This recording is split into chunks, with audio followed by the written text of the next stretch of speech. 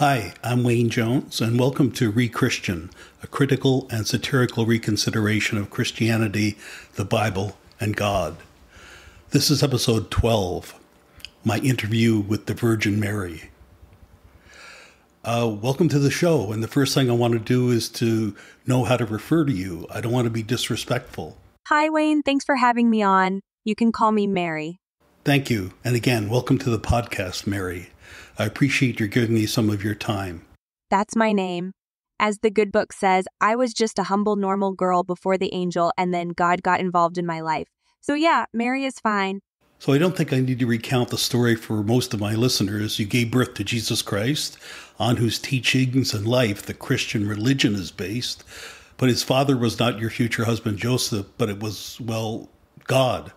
Yes, God came over me, and suddenly I was pregnant with the Savior of the universe.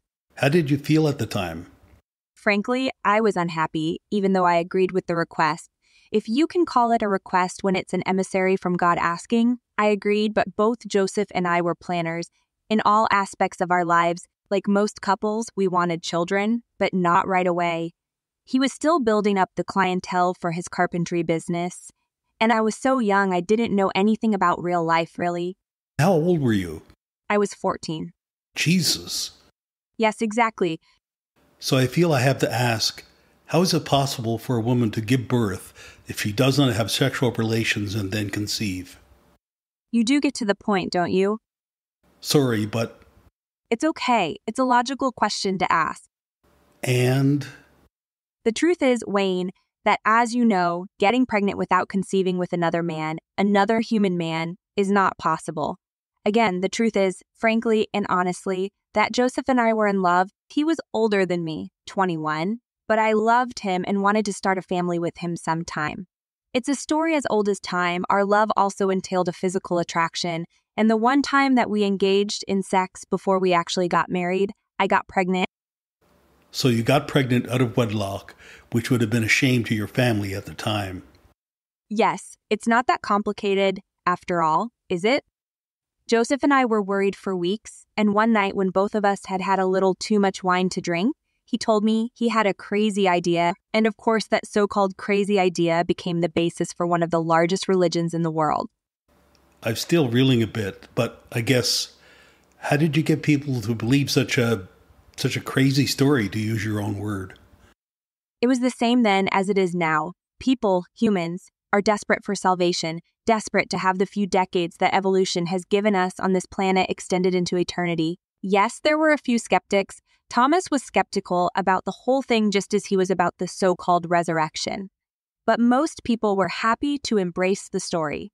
Suddenly, their lives had a purpose, and as time went by and Jesus was born and started his itinerant preaching as many other men also did at the time, he eventually, so to speak, won out. People came to believe in him as, what's the term the young kids say these days? Oh, yeah. That's an interesting insight.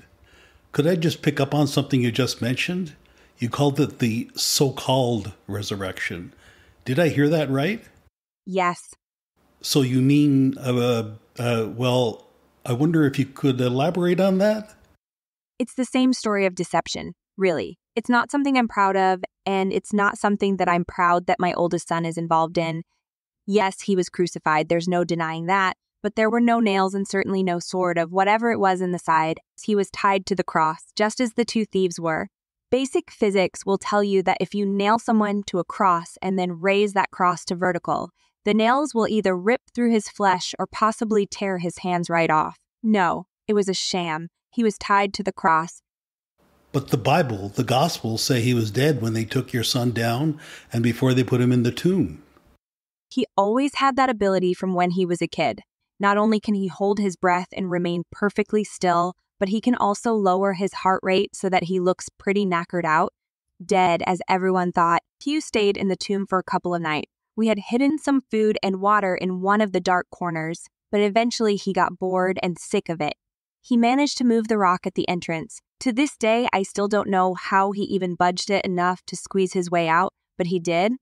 And then the next day when people started seeing him again and actually believing the story and calling him the Son of God and all of that, well, I think it went to his head and he liked the attention and adulation. He went along with it. That's unbelievable. Well, it's more believable than a dead man coming back to life, don't you think? Yep, right. I suppose you do have a point. Well, Mary, you've been very generous with your time. I just have 2 more questions. Sure, no problem. First, whatever happened to Jesus then? I mean, if he didn't ascend to heaven and all that. He enjoyed his God status for a couple of months, but he's always been a restless boy too. After he got enough women to sleep with him in order to grant them salvation, and after he got his share of free wine at feasts. That's where the idea of him making water out of wine came from, by the way.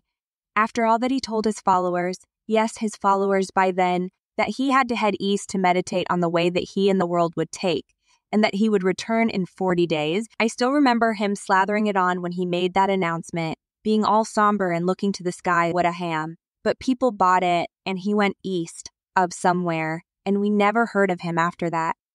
You mentioned that he was your oldest son. Did I hear that right? You have other children? Listen, Wayne, you've been very kind of have me on your show, but perhaps you can invite me back again, and I'll tell you about that, about Jesus's brothers and sister. For sure. I'll be in touch.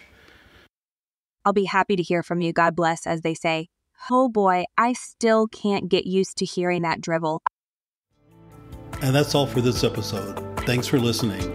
Please check the show notes for a full transcript and for how to contact me. If you have suggestions and comments, I'd love to hear them.